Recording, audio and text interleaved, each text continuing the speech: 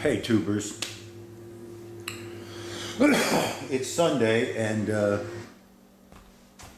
I got nothing, okay? I have nothing for a video. I've even been told by my son that my videos are kind of dull and boring. So there you have it.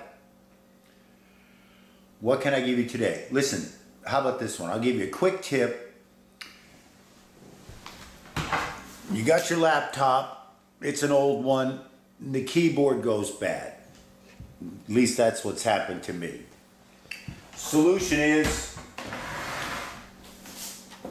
get yourself one of these little portable keyboards, plug it into your computer, and you're good to go. Now, wasn't that a crappy video?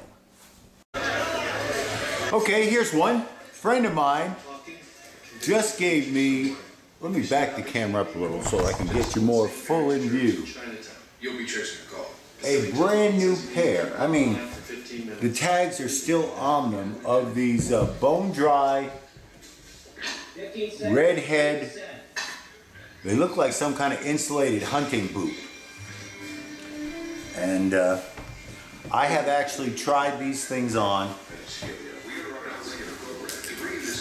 They fit like a glove. It says size 9, but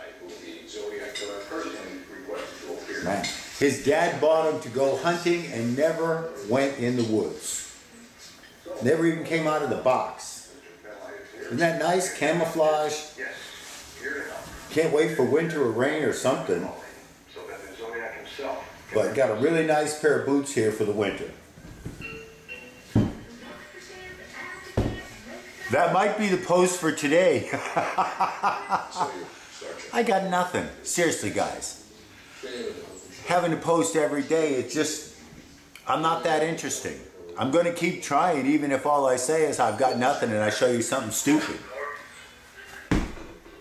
But I've been busy mostly this week, so I hadn't had a chance to brainstorm myself with some ideas, but I'll be working on it.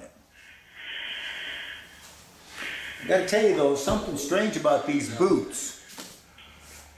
They say they're size 9, but I wear a size like 10.5, American, sometimes 11.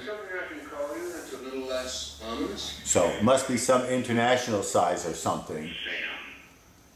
But these puppies really are nice. Do you think you need medical care?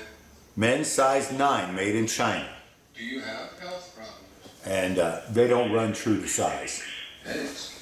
But this is a really nice boot. Stopped them a week ago. I think that can help you, Sam. Hopefully, I'll have the excuse to wear them a little bit this winter.